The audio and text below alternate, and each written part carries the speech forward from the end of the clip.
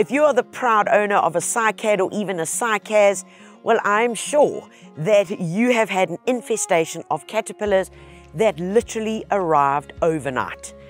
And normally, this is accompanied by a season change. And that makes sense because your cycas or your cycad will push a new set of leaves. And of course, if you're a young caterpillar, you want to eat something that's juicy and fresh. I would also choose the innermost, softest leaves. So what happens is, this is a moth. His name is Xeranopsis leopardina. Now don't worry too much about that. They're high Latin.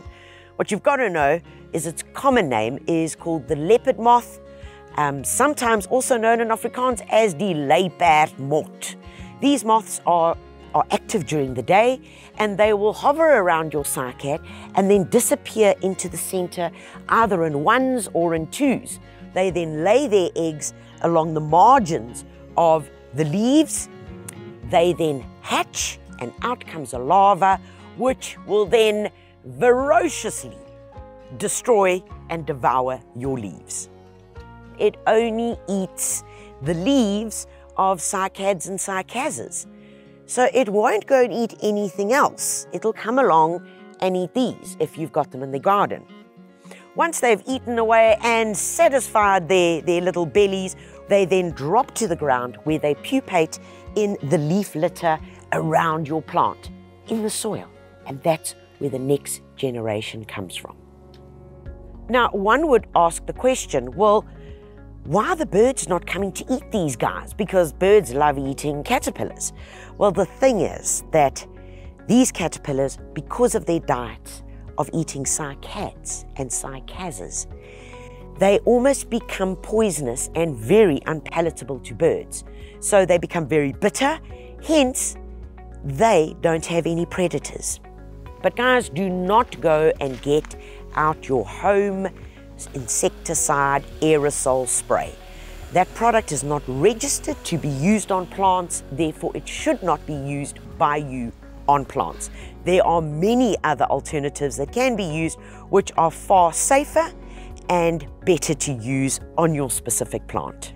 And I'm going to go through all the different ones. Number one is called a contact. All right, now these chemicals you need to dilute into water upon first sight of the caterpillars. You need to spray them.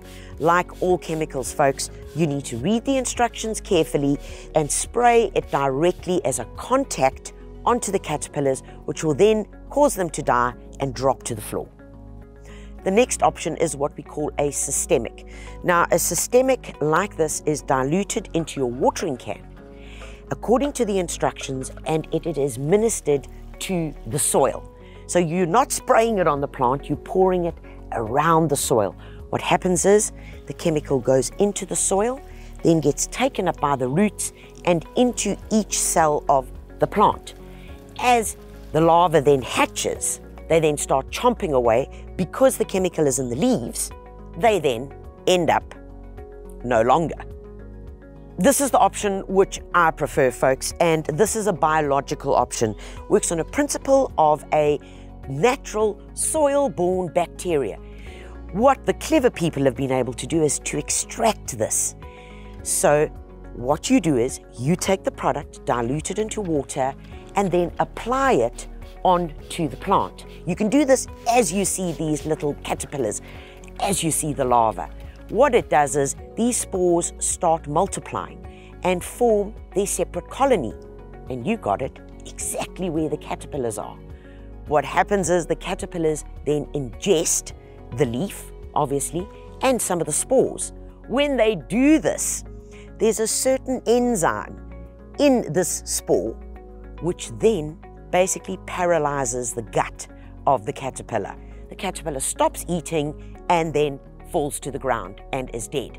It also means that if a dog, a child, even if a ladybird or a lacewing or a bee would come along near those caterpillars, that there is no secondary poisoning.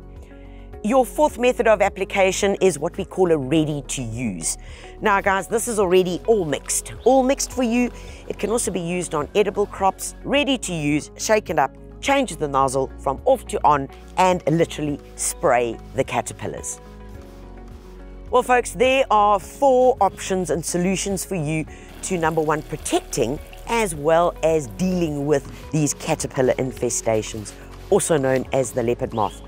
Remember, everything I've used is available at builders, either in store or online. Also check out the blog for more other great gardening articles and videos to turn you into a green-fingered guru. Get to Builders and get it done.